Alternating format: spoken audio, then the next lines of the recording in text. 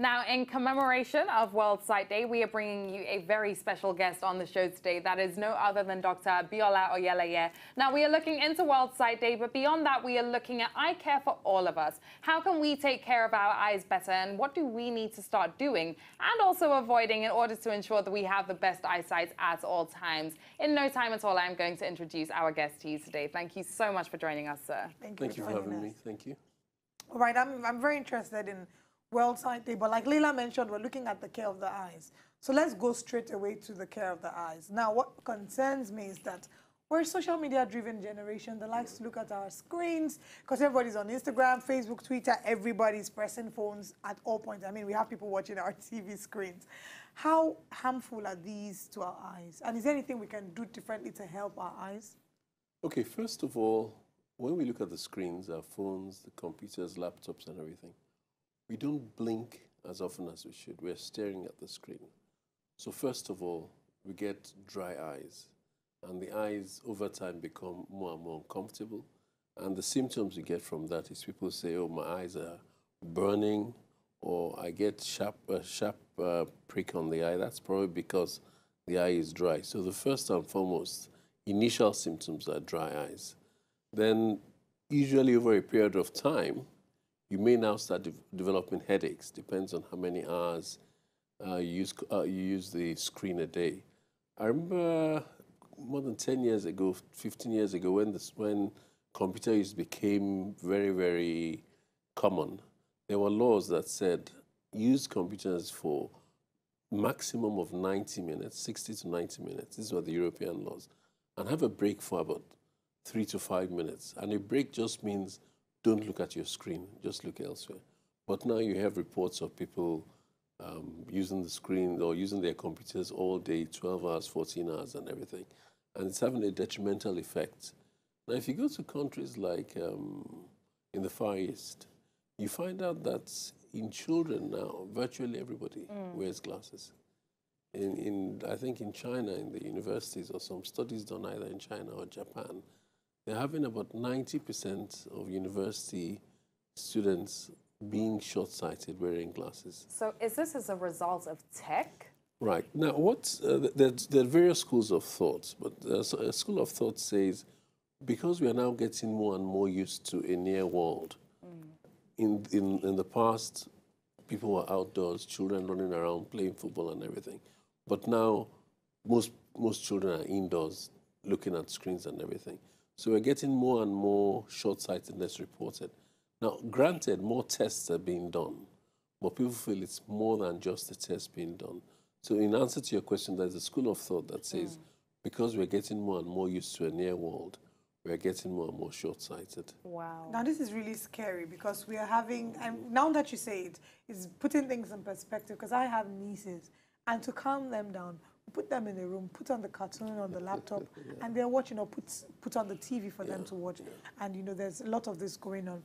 Now, let's look at Nigeria. How particular are we about the care of our eyes? We find that people go to the hospital a lot for checkup. Now, people are being more aware of things like doing HIV tests.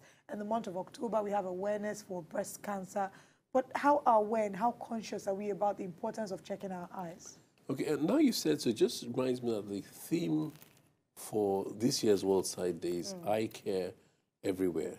And we have two distinct groups, those in the rural settings and those in the urban settings. Those in the rural settings, let's just say a lot of times they don't have access to eye care, so they don't have their eyes tested, or they don't have the opportunity to have their eyes tested. Those in urban settings, if you ask 10 people randomly when you had an eye test last, many of them will tell you they either never had an eye test, or I can see a mile ahead, why do I need to have an eye test, or things like that. So we are not doing the normal behavior seeking of medical, not just eyes now, of medical checks, routine medical checks. And I want to jump on that. Really. Yes. Why do I need to have an eye test? Right. Most especially when my eyes are functioning, I can read well, I'm not having headaches, nothing is wrong with my eyes. I'm very pleased you asked that question. Now, there's some eye conditions or eye diseases that you might see clearly until the disease is in an advanced stage.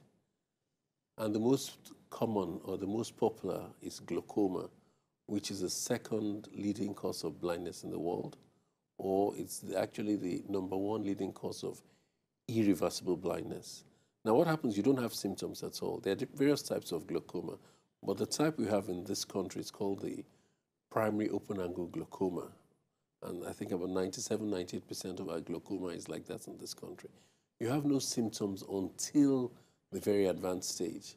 What happens initially is that you start losing peripheral vision. So you don't see things on the side, but you don't realize that because you have two eyes open. And probably if you drive, you might just notice I'm always hitting the left side of my car, or I'm always bumping into people on the left side. And then you get stories that people accidentally cover one eye. Maybe they're rubbing their face or something, they accidentally cover one eye, and they realize the other eye can't see. In fact, most glaucoma in Nigeria is diagnosed at a very late stage. I just had to do a quick check now, just to be sure.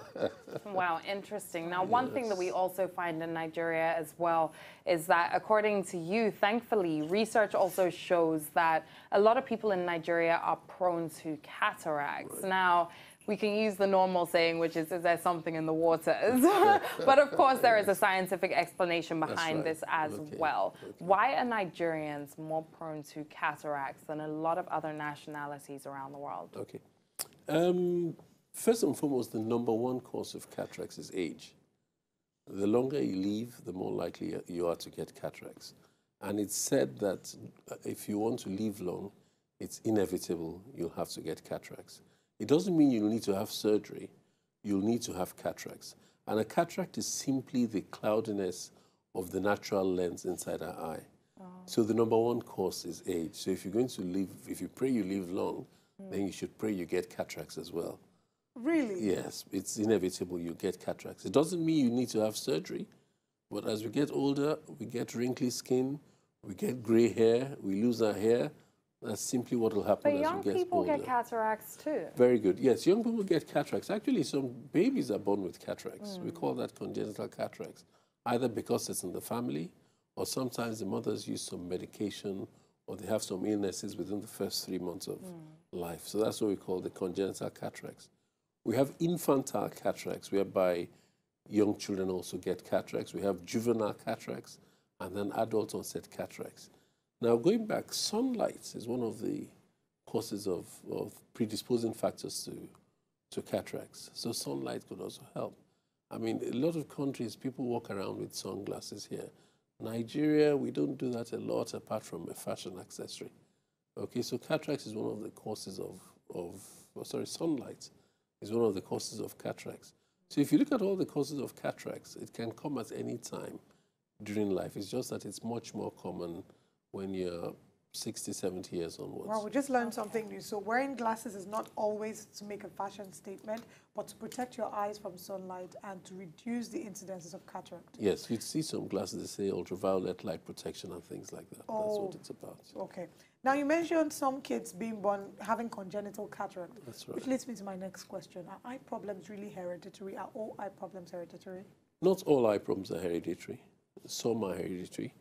I always try to get back to the cataracts and glaucoma because these are the #1 and #2 causes of blindness. You could have hereditary cataracts, you could have hereditary glaucoma as well. In fact, if you have glaucoma in your family, once you get to the age of 30 in blacks and 40 in whites, you should have regular annual eye tests. It doesn't mean you'll get cataracts, but it increases the chances about 4-fold compared to somebody who doesn't have cataracts. So if you have cataracts in the family, if you have glaucoma in the family, I'm talking about glaucoma there, you must always get your eyes tested once you get to a certain age. Oh. Okay. Interesting. Now, Dr. Oyeleye, we'd also like to speak to you about inclusion. What we find is that, of course, loss of sight also terms as a disability. And unfortunately, in Nigeria's society today, we do not have the right laws and policies in place to actually be there and provide the welfare for disabled persons. We have a high percentage of Nigerians who have loss of sight today, and unfortunately, the welfare is not there for them. First of all, I'd like to know how you react to this. And then, of course, I'd like to know what ideas you have in place in terms of the government actually enacting that necessary change that we need to see. Okay. What we have in Nigeria for people who have lost their sight is really next to nothing, okay? And what we could have, there are a lot of things we could have. One key thing that people forget about is rehabilitation. Now, for example, if you have poor sight, it's not gone completely. Contrast is what you use to define most things.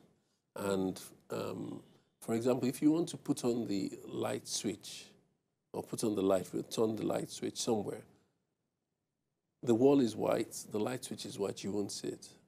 But if you put like a black square around where the socket is, and the person who has visual impairment just sees a little bit of black, a little bit of white, he knows that's where the light switch is. So you can play around with things with contrast to make things much better, easier for people. In terms of what the government has in store, in many countries, we have free eye tests for people above a certain age or people who earn below a certain amount, okay? And having the free eye tests actually gets them to have the eye test done. And then you find out that a lot of diseases are picked at the early stage. So if you can pick a disease at the early stage and treat appropriately, then they're less likely to go blind. So you'd lose a lot of years just because you don't have an eye test. You lose a lot of years of sight because when you pick things up, you're virtually all blind. Now, if you notice the blind people going around on the streets or so, there's always a little child that goes with them. Nobody realizes the impact that the little child now is stuck with the blind person and deprived of his or her education. Yeah. So there's so many factors in the society that people with visual impairment. It's intersectional. Exactly. So there's so many things that can be done within this society. But I'm sure even within all parts of life or parts of the society, they'll say, oh, this can be done differently, this can be done differently, this can be done differently. But there's sometimes little things like, if somebody... Having a free eye test, for Yes, example. having a free eye test. Do we have anything like that? And what is the preparation for World Sight Day? It's happening on the 11th of October. Yeah, yes. So what is the preparation in Nigeria? Do we have any response to that? How are you celebrating World Sight Day? Now, World Sight Day is usually the second Thursday in October every year. So this year it falls on Thursday, the 11th of October. And it's sort of like a way of awareness to talk about preventable blindness and visual concerns, because about 80% of blindness worldwide is said to be preventable or avoidable. So World Sight Day is the day of raising awareness. Now, there are a lot of lectures, a lot of TV and radio programs that my society is involved in going to preach the gospel in terms of having access to eye care. Like I said, eye care everywhere is the theme this year. A lot of times people have free eye screening, which sometimes we encourage the members of our professional society, that's the Ophthalmological Society of Nigeria, to throw their doors open and not charge for eye tests on a certain day. A lot of eye clinics now do free screening. That's the back to school program, so that the children, the children have eye tests before they go to school. And if you go to a lot of ophthalmology and optometry clinics, they are encouraged to do all these free eye tests. So you find out people throw their doors open, they have health walks, they have free screening in some organizations. Like my clinic was involved with one somewhere in Lekki a couple of days ago. There's an NGO and some other health facilities that are having something in, I think it's either Shomon or Bariga this weekend. So there are a lot of things happening in terms of free or, eye tests and everything. And eye care people everywhere. to have eye care, yes. And you're basically raising awareness on why people need to have the eye care. So very quickly, tell us what will be your tips on eye care? What are the do's and don'ts? And please make reference to the myth. I don't know if it's a myth or a fact surrounding the use of contact lens and how they can lead to blindness. I knew when I talk to young ladies like you, the contact lens story must come out. Because it's a fashion accessory. Yes. Well, yes, it's sometimes more than a fashion accessory, because sometimes some people actually need to have contact lenses. For example, you hardly see a sportsman or a sportswoman wearing glasses. It doesn't mean they have perfect vision. Yeah. It just means for the sports, they might just need to put the contact lenses in and take off their glasses. Now, contact lenses are good if they're not abused. And when I say that, you have some contact lenses that are daily use, put them on, at the end of the day, take them out, throw them away. You have some that are weekly, disposable, put them on every day, take them out in the evening, at the end of the week, throw it away. You have monthly, you have 2 monthly, you have extended wear, which could have to 9 to 12 months. Excuse me. And then you have some that you can live in permanently for a long time, especially for those people who have arthritis and can't get the contact lenses out of their eyes. So the key thing about the contact lenses, know what their contact lenses are for and don't abuse the use. If you have any problem, take the contact lenses out immediately and get to see your contact lens practitioner. So I guess the message is reuse it, don't abuse it if you have to reuse it. You said it better than I. Thank you. No, very, very interesting. Okay. So how can people contact you if they need any more information on anything to do with this? Okay, I'll leave a phone number which you can put on screen. Okay. Okay, or you can contact me. My office email is theeyedoctors@yahoo.com or theeyedoctors.ng.com. But I'll give you the details where we could leave. Okay. Thank you very much, Doctor. Thank you very much for joining us. Okay, So there you To enjoy more of these our Ogbonge videos when you just watch, press this button to subscribe on top of our YouTube page. You go love am.